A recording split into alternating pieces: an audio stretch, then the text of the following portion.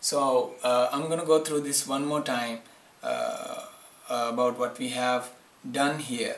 We have plugged our mic input to the mic input port right here. This is the first channel, and we have plugged our headset here.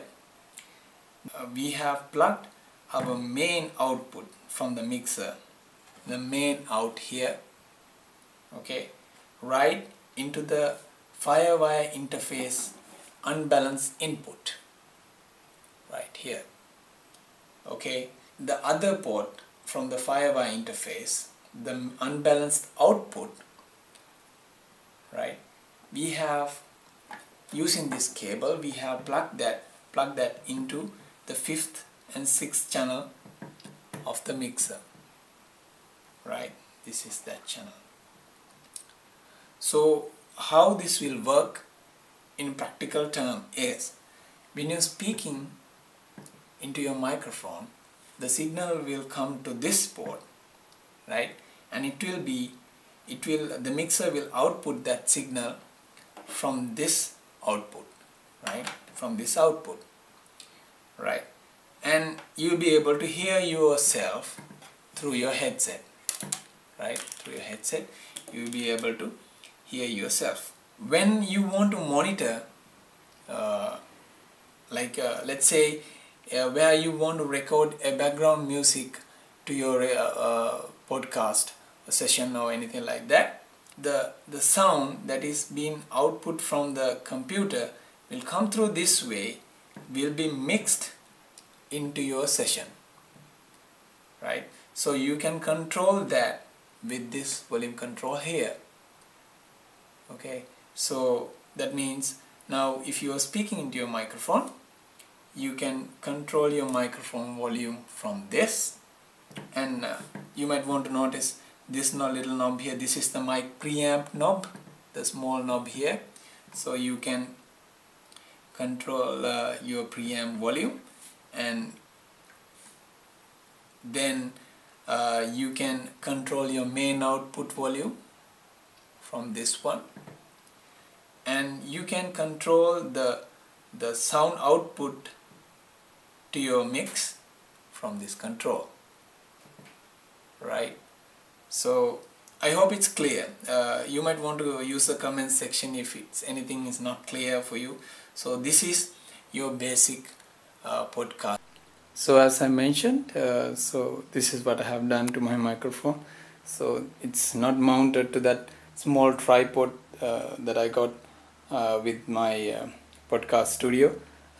I have a little altered everything, and see, this is the Samsung shock mount, and this is the C1 microphone. So I have extended this cable, as you can see.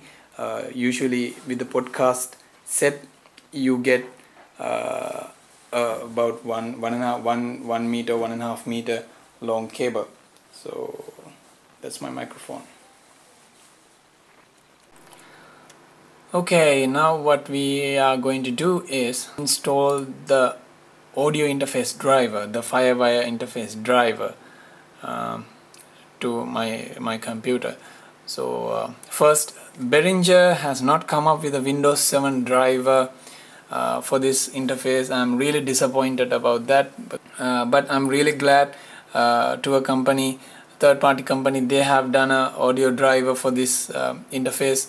So I'm gonna set up that. What you have to do is, first you have to unplug, disconnect your Firewire from your audio card in, right. So that should so see, I have not connected my Firewire interface yet. First what you have to do is, you have to unplug from this end, not from the computer side.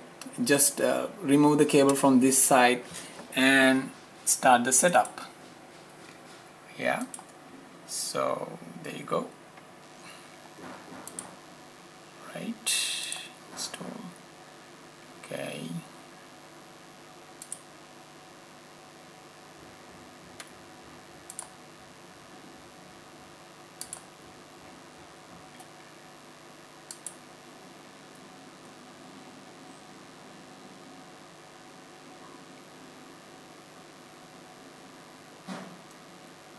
right? I think something is happening in the background. You just have to carefully follow the installation instructions and say install whenever it say whenever asks to install. And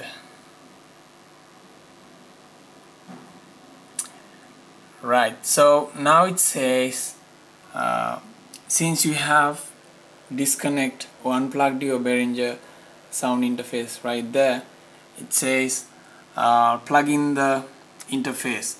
So in that point, when it asks you, you should plug the interface back in.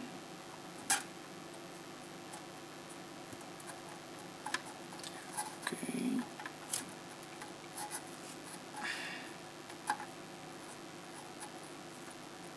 Done.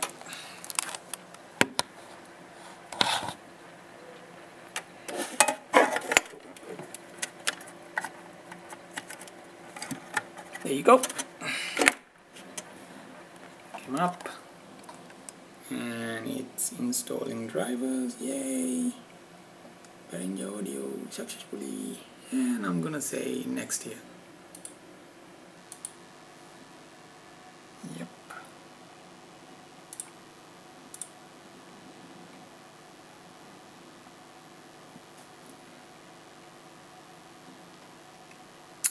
It says finish.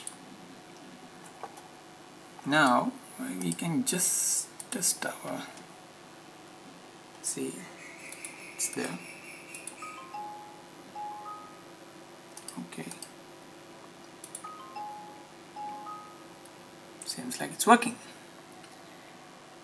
So that's it with the driver installation, guys. I'll see whether I can find the link to that Windows 7 driver. If anyone who's expertise in Macintosh or iMac or any of Apple platforms, please do help. If anyone has questions on that platform, on the comment section below. Okay, so here we go. Everything powered up, plugged in nicely to my computer. So as you can see, the bright color blue LED says that Firewire is active, and the red color LED says it's powered up. And here's my mixer. The microphone is plugged in to the first channel, and the output from the audio Firewire interface is plugged into my 5th and 6th channel, and my headset is plugged into the headset port right here, and my main output, which is the input to the Firewire interface, is plugged here, right here. So I want to mention one thing about these two ports, the two ports right below the headset port. You can use that port to maybe connect a monitor to your setup. So in case if you want to monitor your sessions or anything like that, you can use this. Definitely you'll have to use self-powered monitors.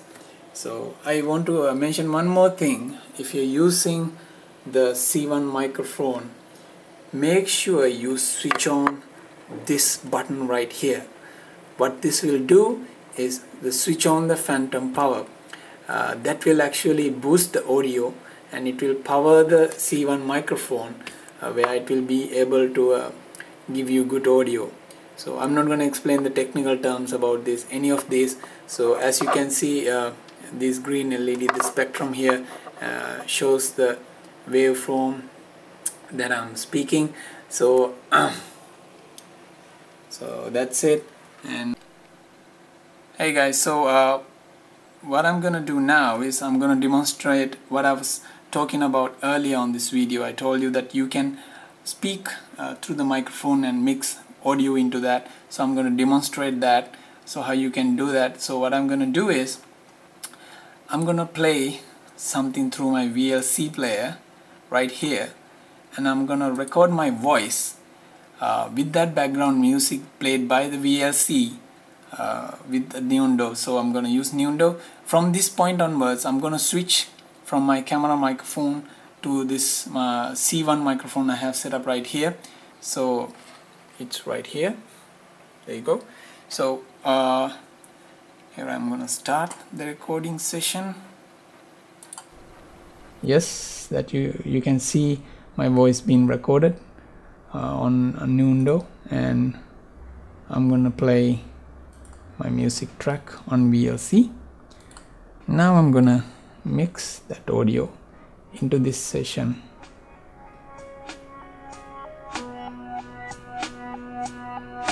Yeah, how you like that?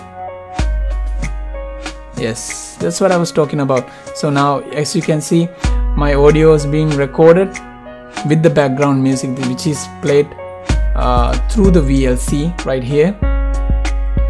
So that's it.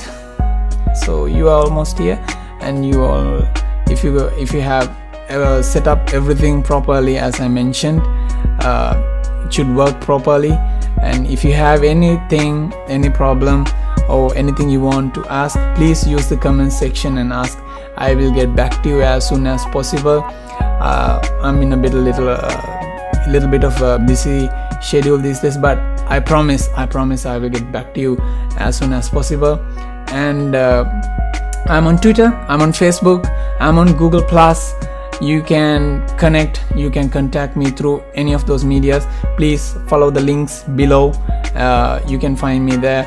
And thank you so much for watching this video. I hope it helped you, and I'll see you guys next time. Thank you so much.